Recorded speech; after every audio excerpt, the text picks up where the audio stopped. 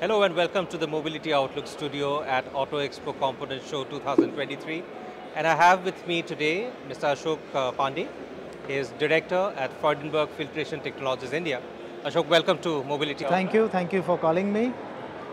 So let's talk about the current business situation, current market situation, Ashok. Emerging out of COVID and at the Auto Expo, how has business been overall? Okay, before I start, I would just like to mention the tagline because that defines quite a lot, which is we provide superior filtration solutions to improve quality of life. Sure. This statement itself makes a lot of things. It does. So when I say this, in the Auto Expo, basically our idea is also to create awareness, which we have been doing for quite a couple of years now, educating people why the filters are important in day-to-day life, whether it is automotive or at your home or any other application wherein air is consumed. So that was the idea, and that's what brought us also together along with the group as a company in this show.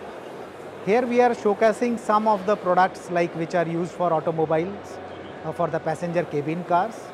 One is the basic filters, then we have the upgrade version of it, which is the activated carbon one. Then we are showcasing also the PM 2.5 filters, also anti-allergen filters, which has become quite an important thing after the pandemic, and fuel cell filters, which is the future technology. Yeah. Okay. What's been the response? I would say yes, a lot of people are interested to know about the technology, and that's what our purpose is, because as far as reaching out to OEMs and all, we are having quite a good presence among them. So our idea or the sole purpose of participating was to showcase to the general user, to people who are interested to know about the technology and want to talk technical about it. We are not looking at selling something over here. That's not our sole purpose. Of course, if that happens, that's an added advantage. But our sole purpose is to educate the mass, which we are getting quite a very good footfall. People are interested to know the technology. Got it. Considering the transition that we see, of course, ICs continue to be the bulk of the market currently. But when we look at the future, you've talked about fuel cells.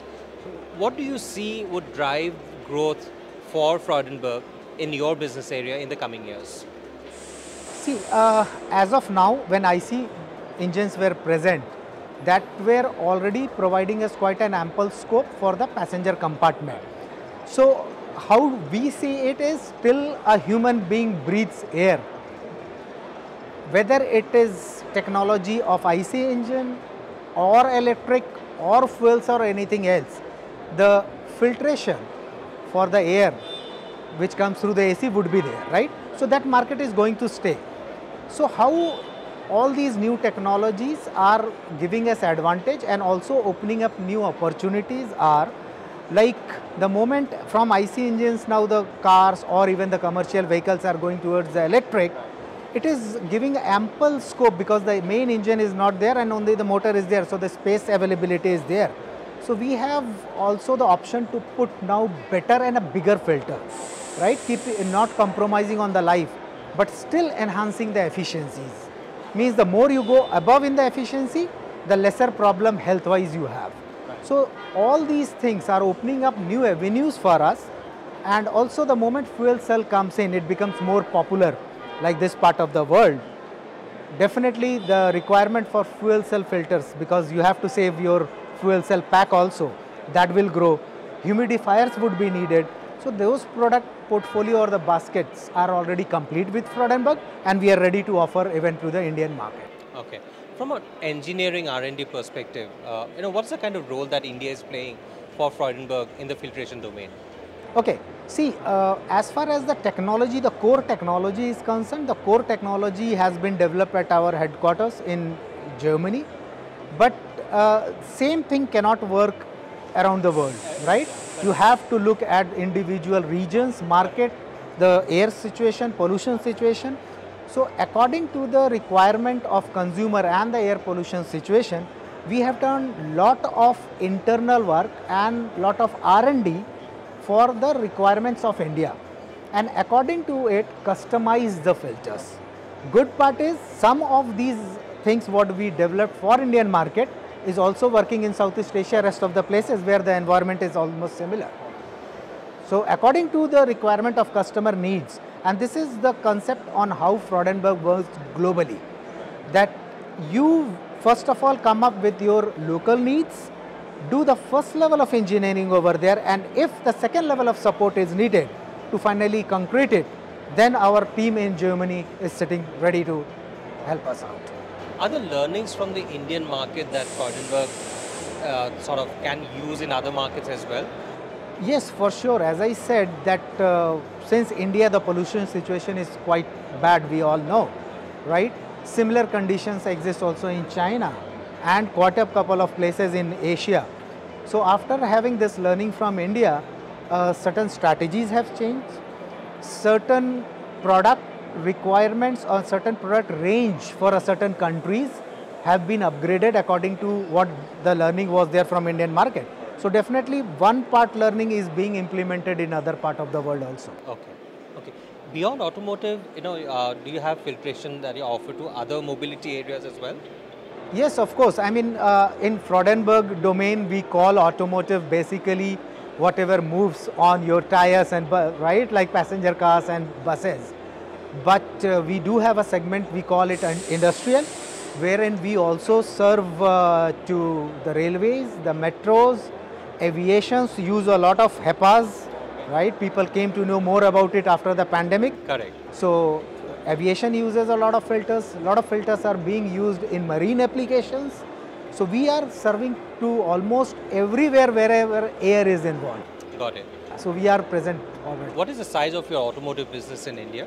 I would say as of our current portfolio of India, it is almost like 1/3 automotive. Yeah. And the others sort of contribute the remaining? The remaining others contribute. All right. And going forth, henceforth, how do you see the market evolving for you? Where do you see, what are the pockets of opportunities that you see within the automotive domain? See, within the automotive, I'll say it was very unfortunate that the pandemic came. But pandemic also taught a very good lesson. And the lesson was of hygiene. People awareness on hygiene level has gone up. It also gave a very good insight on people's thinking about air they breathe, right? If you see our display also, we have put a car with a mask. The main intention was to say that even if you are sitting in a car, please don't feel safe until unless there is a proper filtration. And this is what is taking us forward in future years also. Means general filters were being used for a couple of years now. Let us upgrade it. When I say let us upgrade it, let us bring it to the quality levels wherein you feel safe for yourself, your family, your kids, whosoever is traveling in a car. Because most of the time, or I would say at least 3 to 4 hours every day, we are spending in a car in metros, right? And when you are stuck in traffics and all, the pollution level is so high, you cannot imagine it. Very true. So those are the times when you really need to safeguard yourself. And this is what is opening new avenues for us in current segment of passenger also. What we are looking is bus segment, because bus segment 40 people, 30 people traveling one go, right? There are a lot of pollution, there are a lot of pathogens, bacteria, viruses which are floating in a bus around. So if you don't have a proper filtration in a bus, it is quite probable that everybody will get affected. Similarly, like in airplanes, if you don't have a proper filtration, correct, one person has caught a flu, it can propagate. So buses are the second, commercial trucks we are looking, fuel cells of course as I said, definitely is going to be a very big avenue and new avenue for everyone. So these are the areas which definitely will give us a lot of potential in upcoming years. Okay. To address this growth, how do you sort of enhance your capacity? How do you building your capabilities in the country? Yeah. See, in fact, I can say for the group itself that Freudenberg group is very serious and we have a very long-term approach. So almost all companies of Freudenberg as of now are either already in some phase of expansion or it's already in discussion. Similarly for filtration, looking at the market growth also from the demand side, we are also expanding. I can say within next 6 to 7 months time, our capacities would easily be doubled of what we are currently doing in terms of everything. So not only its production, space-wise, logistics, supply chain, everything is going to get across the platforms. Okay. Some forecast for the next couple of years, let's say the near to mid-term horizon. What's the kind of growth that you expect? See, frankly, I mean, if you ask me, I take challenges very seriously. I am looking for next 5 years at least to double it up. Wow. Right? It is, I would say, not impractical. I am not being too pessimistic or optimistic in saying these things, but yes, I see a chance. And I am definitely for sure that this should happen, and that's my challenge. What I am really pushing my team for it. Excellent. So good talking to you. Thank you so much for sparing time. Thank you.